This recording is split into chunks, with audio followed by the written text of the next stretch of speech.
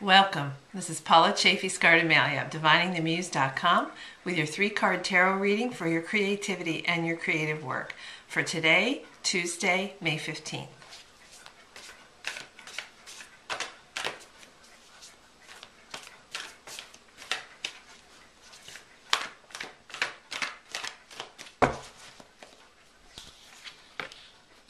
Okay, your focus for today is the King of Wands. We recently had the Queen of Wands in that position.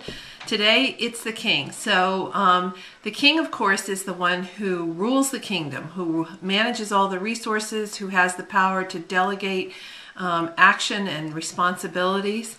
Wands has to do with the element of fire, with spirit, creativity, career, work. You can see the dragon curtains on either side of him. Excuse me, another symbol for fire, and it is the year of the dragon.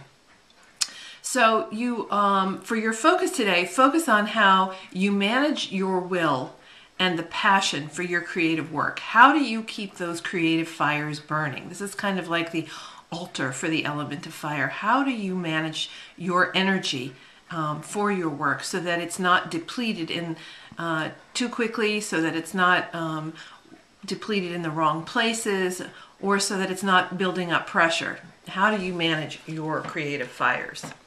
Your action for today is to be the Knight of Cups, another element altogether. And the Knight is the one who's taking action. He has the skills, the knowledge, the equipment, the vehicle for getting out into the world, for fighting the battles that need to be fought, for serving the community. So today, Cups has to do with the element of water, with a heart, feelings, emotions, dreams, creativity that comes from the heart. So how are you the Knight? Get out there, be the Knight today, be the creator with passion who gets out there and shares who you are and what you do from a heart-centered place. And then finally, look for the gift of the 7 of Coins today. Coins, of course, is the element of earth. Anything you can touch, taste, or feel. Money, obviously, health, and home.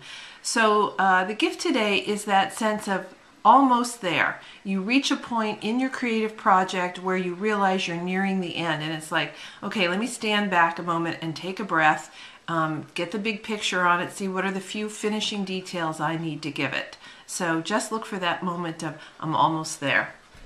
All right, so the story for today is focus on how you manage the fires of your creativity, the will, the energy to keep moving forward, to do the work you need to do. Make sure you're managing it well. Then get out there today and really communicate from a heart-centered place the love you have for your work and what it can do for others. And then finally, look for the gift today of that moment of being able to see you're almost there.